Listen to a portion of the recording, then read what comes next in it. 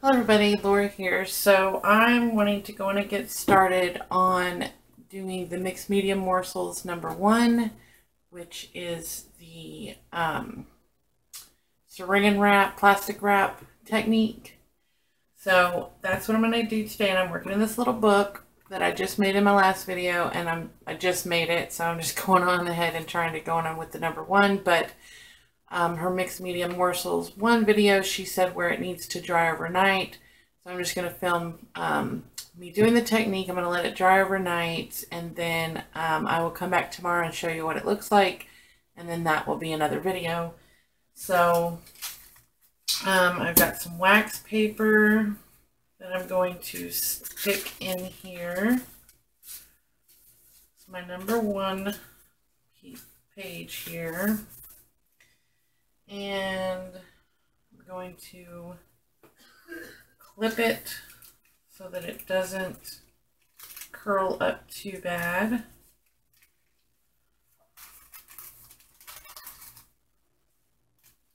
Maybe. Okay. And then I'm going to use this heavier clip over here to see if we can just weigh that down a bit so it'll stay. Okay, so first we need to gesso the page first. So that's what I'm going to do right quick.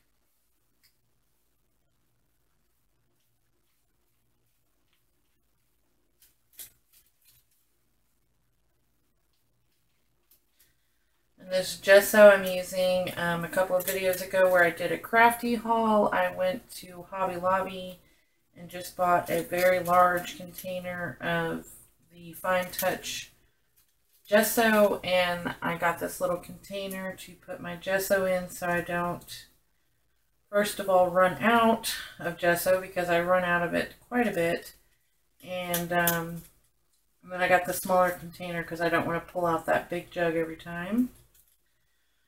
Okay, so I've got it gessoed. I may do 2 coats, but I'll go on and fast forward this right quick because I'm going to dry it up. Okay, I'm going to do 2 coats.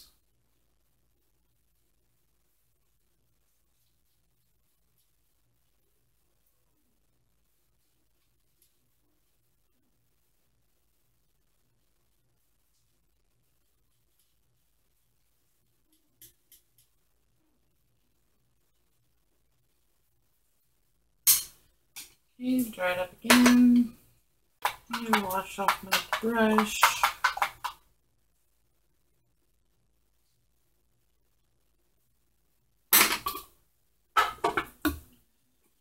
Okay, and my 2 colors that I have chose today to work with is this blue turquoise Key West and bright magenta. So we'll see what this turns out to be. Okay.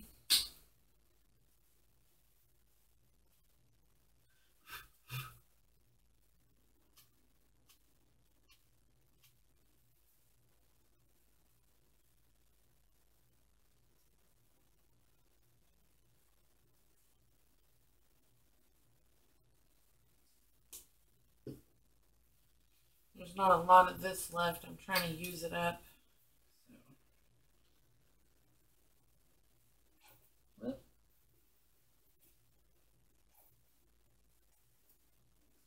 Kind of bubbly. All right.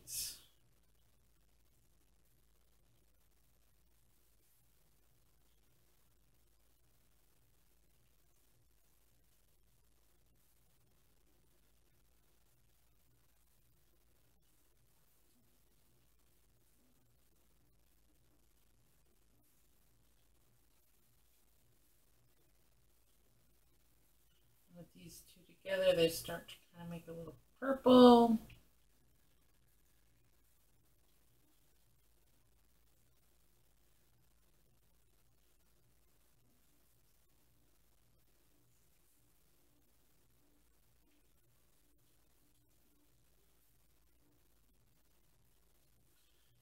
Okay, got that covered.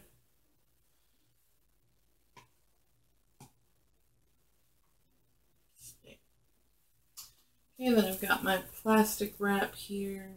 I just got a pretty large piece, but we're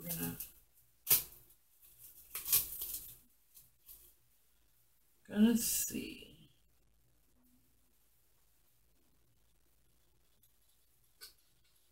Okay, start.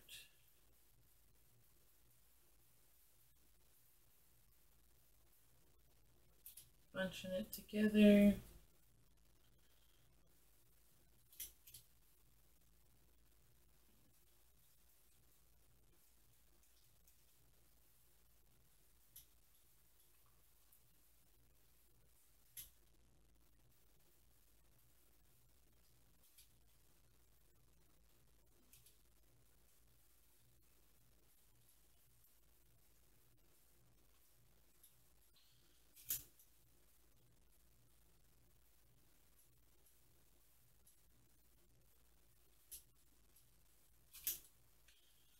All right, so I think I've got it bunched pretty good. I don't know, I've never done this technique before, and so we will see how it turns out. And if you want to go over, and I will also be leaving a link to Cat Hands video, of course, so that way you can go check it out. And she shows you some previous projects she had worked on for what it's supposed to look like. So we will just see how this turns out, and I will show you the end result tomorrow. And this is really blurry, so I apologize.